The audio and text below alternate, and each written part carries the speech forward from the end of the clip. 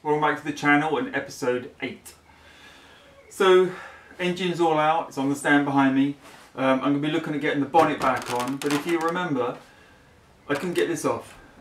This bracket got stuck, so I'm going to turn my focus to that now. I've just heated it up with the MAP gas torch, give it another go at that. It's still not moving. It's pretty much rounded off inside there. If you remember, it's like an Allen key bolt. So I've put a nut extractor on it. I'm going to try and wind that out now. So let's crack on with that, get the bonnet on, then we can look at getting the car outside, move the engine out into the middle of the garage. All the work starts. Okay, so looking at this stuck stud, it's completely rounded off. If I've got one here, it looks like that, and it's I think it's a 6mm Allen key. Yeah, it's a 6mm Allen key. Should go in there like that and just turn it. That's completely rounded out, so I can't do anything with it. So I'm using these stud extractors, bolt nut extractors. Actually, these ones. They're fantastic. You put them on, and as you turn it, it grips harder onto the nut. I've had a lot of success with these, so let's try. Let's see if we can get it going.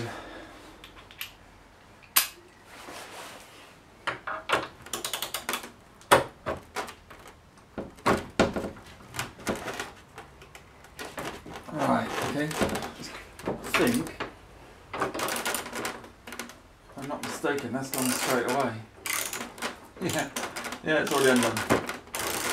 It put up no battle at all. Let's just try and get it off. You know, I can get this off. Yeah, I can just undo it by hand now. It's come right off. Perfect. And you can sort of see the state of that. So after the job of getting the engine out, I've done the easy job of putting the bonnet back on, which is basically just two bolts this side, 2 bolts that side. Obviously no problem at all. Engine sitting here. Just look over it really and just oil everything up. You can see how much debris is inside the V. I don't know if you can see there. There's even a snail living in it there. No, dead snail now. That's going to need a lot of cleaning. So just starting on that journey now, trying to strip down the top of the engine to get better access to the heads so I can get those away. Just trying to take this piece off. Like I'm finding most of the engine, nothing's done up particularly tight. So I'm just removing this pipe work so I can take this whole assembly off. There it is. Oh, I'm not sure if I've undone it enough. So what I intend to do is for each bit like this, I'm trying to take off the biggest lump possible so I can put it away, label up roughly where it came from, and then when I come around to restoring things or renovating things, I can buy new pipe work, clean this up in however. This thing I'm hoping I can solder blast, get that up nice and clean. My fear is if I take everything apart, like each individual bit, I've got to then write lots and lots and lots of instructions about how it all goes back together. Whereas that in itself is a mini project that I can just come to when I've got time. And that's hopefully going to work for me.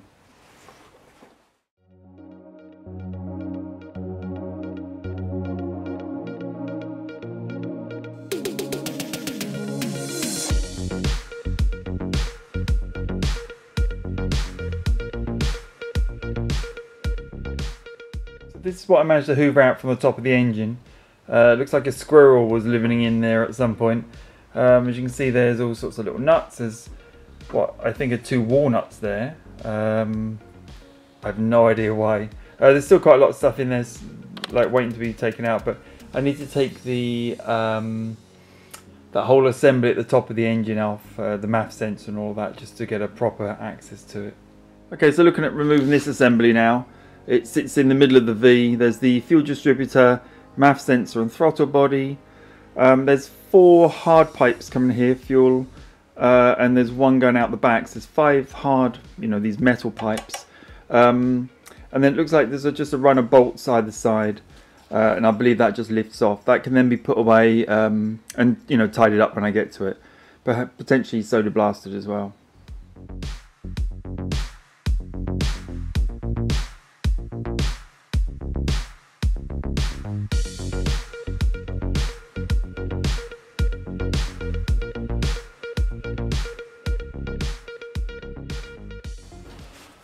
So these are the pipes that run actually the fuel supply in and return to the fuel distributor.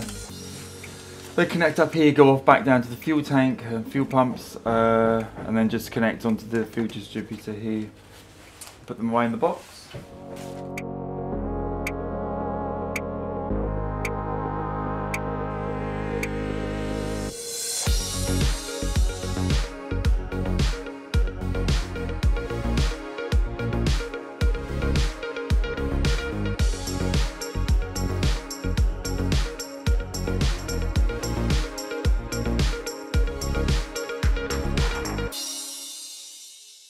Okay, I've got the cylinder numbering now for the spark plugs, the HG leads, so I can remove all the HG leads and the distributor cap.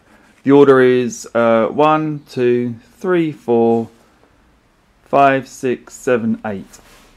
So looking at the distributor, it has these little screws. There's 2 of them, one this side. Then actually screws, you push them down and it undoes this sort of clip here. I hope that's focusing correctly. It kind of, you just turn it and it unhooks, and there's one either side. The other one's just here. I might be able to do it on the camera. Check your focus. There, that's it. So this bit here came unhooked, and then that should just lift away, I think.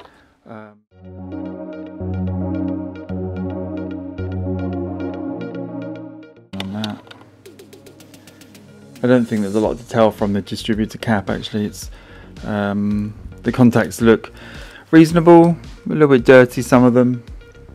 If I try and get you nicely zoomed in, you can see that's about as bad as they get there.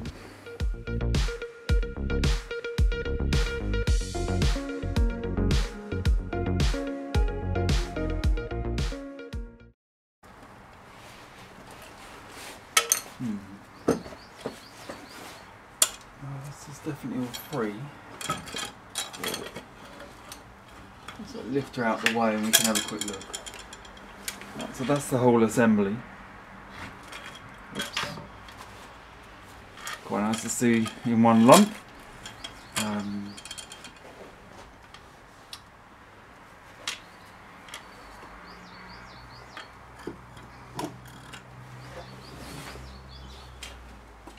Just undo this one pipe, you can see the problem here.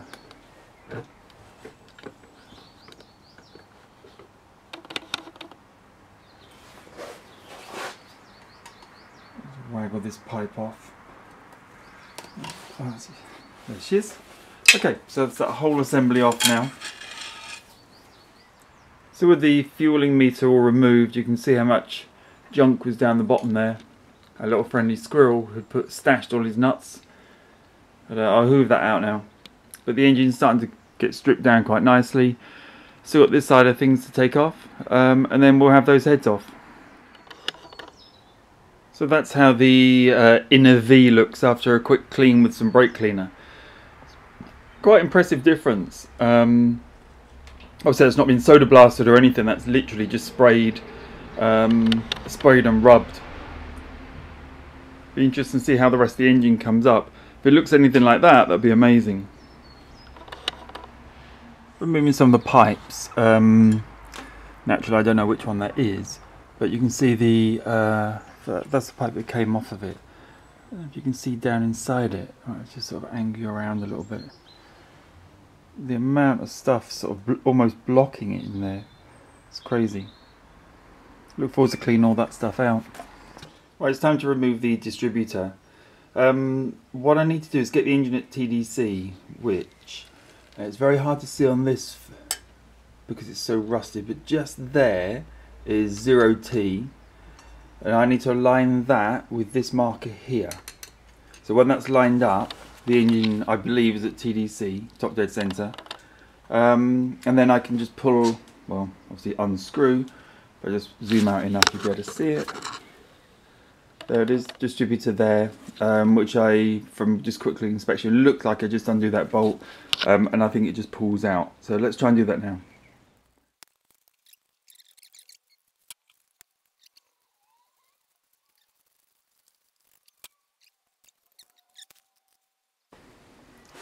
Suddenly the end of it doesn't look like there's any wear at all. The rest of it says otherwise, the outside part. But maybe it's okay, I'll bag it. So from top dead centre, which is where I think this is right, so tell me if I'm wrong in the comments. Cylinder 1 is at the top. What I'm going to do is rotate the crank around to about 3 o'clock, which I've been told is where all of the valves will be furthest into the heads, as opposed to some of the valves pushed it fully out into the cylinders, which makes sense. It just makes taking the heads off a little bit easier. So what I'm going to do is put a bit of tape on here, like that, and the top of the tape, well, the bottom of the tape is at the TDC marker. This one's roughly vertical, so if I rotate that round now, so the top of the tape's roughly at 3 o'clock. Hopefully that will work okay. Looking at removing this entire assembly now, which I think is the warm-up regulator. There's a thermostat valve in there somewhere, I believe. Anyway, this. It looks like there is a Allen key bolt there and 2 Allen keys this side, which I'll go ahead and try and undo now. It looks pretty rusty, this one, so I'm recording because it could be trouble.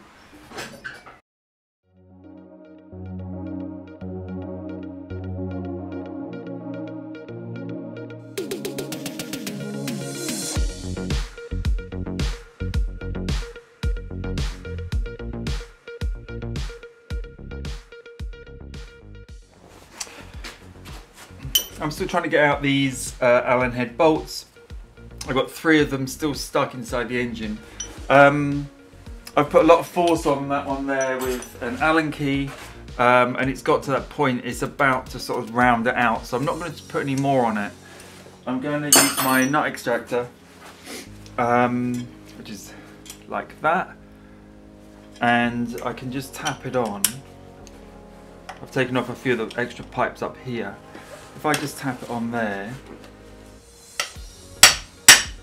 make sure it's on nice and tight, and then if I zoom you out, you can see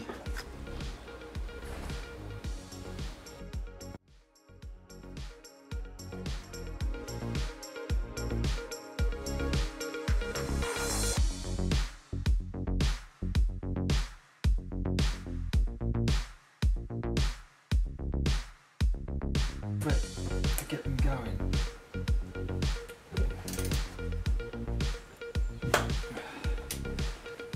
Oh, snapped it off. Brilliant. Okay, that one clearly was tight.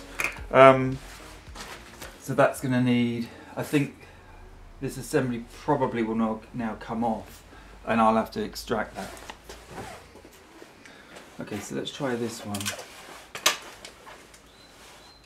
I'm not sure I can get directly on it, but let's just try. Good couple of whacks.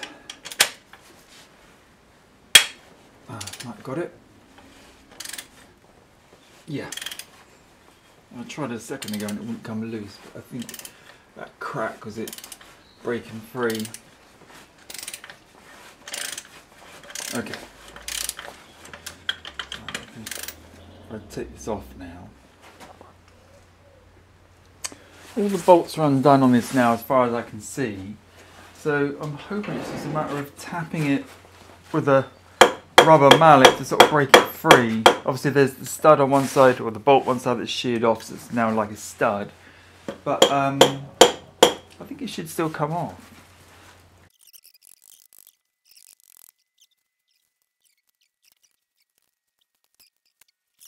Still trying to get this entire assembly off. It's pretty solid for some reason. But removing the thermostat housing, I just tapped it with a hammer so I know it will come off. You can see the state of it in there. that clearly has not been out for a while. I'll remove the thermostat and we can, I think I need to buy a new one, that is pretty dead. And I'll continue trying to get that whole assembly off. I'm not sure what's holding it on now. I've heated it up, heat cycled it a few times. There must be a hidden bolt somewhere. I suspect it's kind of corroded in around here, but I think I need to read up a little bit and just work out how to remove it.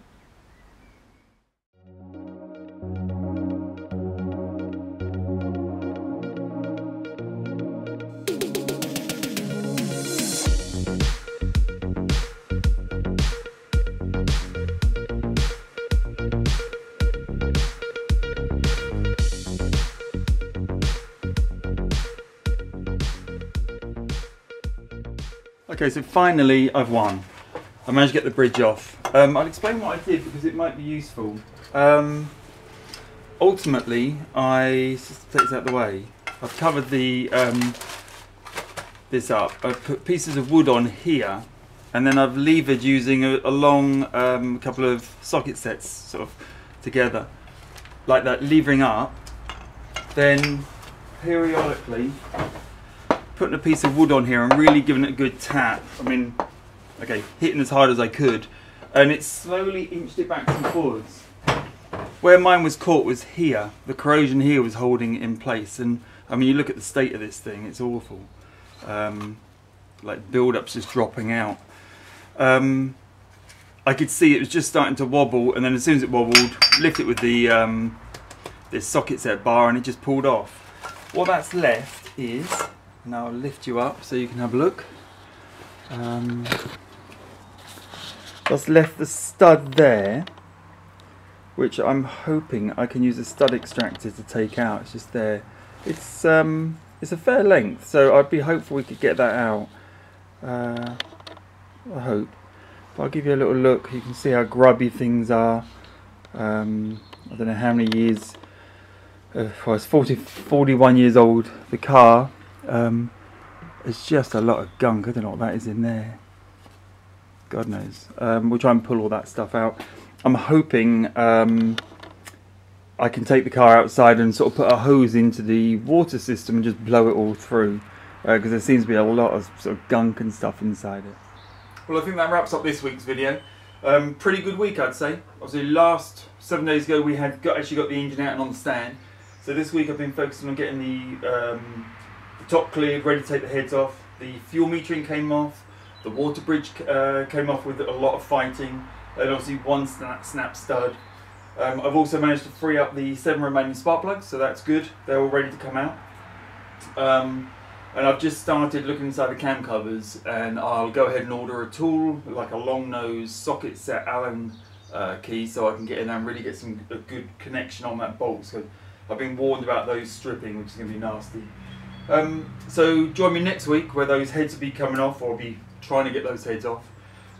Please subscribe, and I'll see you next time.